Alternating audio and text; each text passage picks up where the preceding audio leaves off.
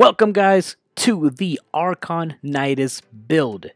For this build we're going to be using Ice Wave from Frost. We're going to be replacing our little ball of crap that pulls in enemies, our crowd control, and replacing it with the Ice Wave.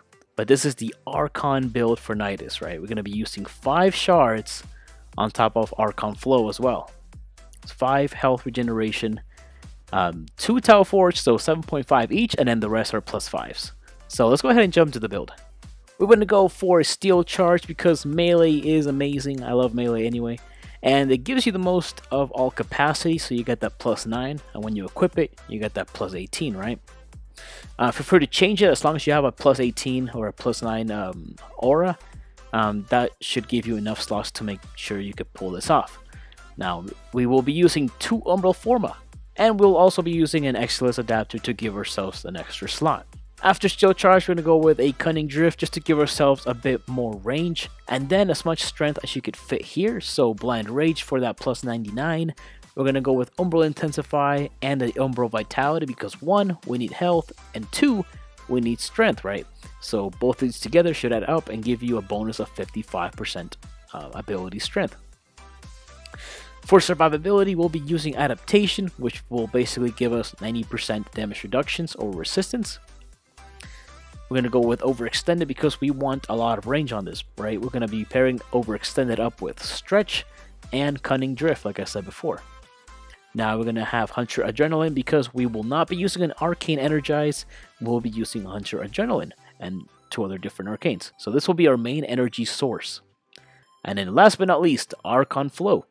So we'll be having 275 energy max, like normal. But then that passive of enemies killed by cold abilities have a 10% chance to drop an energy orb. Cooldown 10 seconds.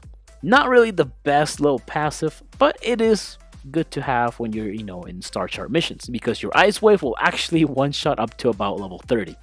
Depending on enemy types, and if it's not one-shot at 30, it's going to be like 2 shots at 30. So pretty good anyway for star chart level missions. For your Arcanes, I would recommend Arcane Grace to give ourselves even more healing because as you know, we have the 5 Archon Shards to give us health regeneration, and Nidus already has health regeneration in his kit, so everything put together is insane on healing or health regeneration. And then I like having Multi Augmented because as you guys know, Nidus is passive when he stacks it with his wand or uses his ultimate to get maggots and then you stomp on maggots, basically increasing his stacks. Which increases the strength of his wand, right? The more stacks, the more damage your wand does. Now that combines with Multi Augmented, so you're basically double stacking. You're stacking Multi Augmented up to 250 kills, and then you're stacking your passive up to 100. So you're increasing your damage twice, or yeah, you guys get what I'm saying. As far as your weapons go, it does not matter. Use whatever you want. One weapon that I would highly recommend for higher level missions right now is the Fellarx, and this is what I'm currently using. Fellarx is a shotgun. It's one of those Incarnon weapons, and in Incarnon mode basically turns a shotgun into a dual pistol that just kind of goes out pretty far. So it's no longer a shotgun, it's like a dual weird pistol thing.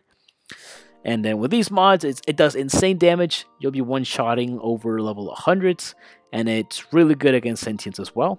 Now, if you guys really want energy, feel free to use a Nuric. I just like using the Unaira one because you do have the Caustic Strike ability, which allows you to shred all armor.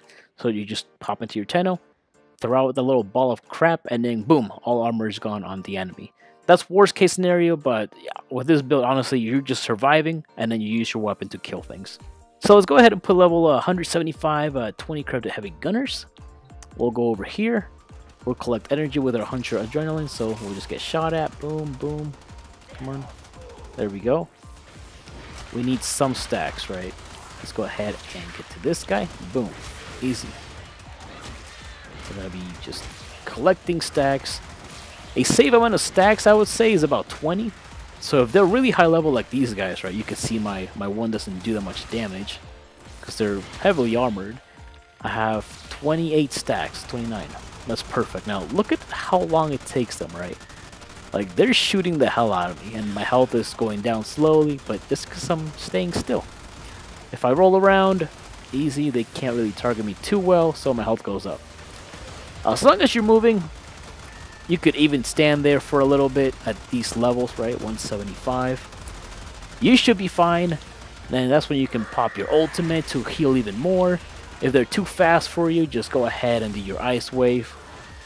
And then the cool thing is that with 2 ice waves, they get 10 stacks, so they're relatively really slow. And then maggots show up, and then boom, you can go ahead and pop them, just get more stacks. All basically just doing whatever you want. Because whenever you die, you'll just go ahead and, you know, come back to life. And I think you lose about 15 stacks. But then this is what I said, right? At this level, right, you can do all this stuff, it's fine.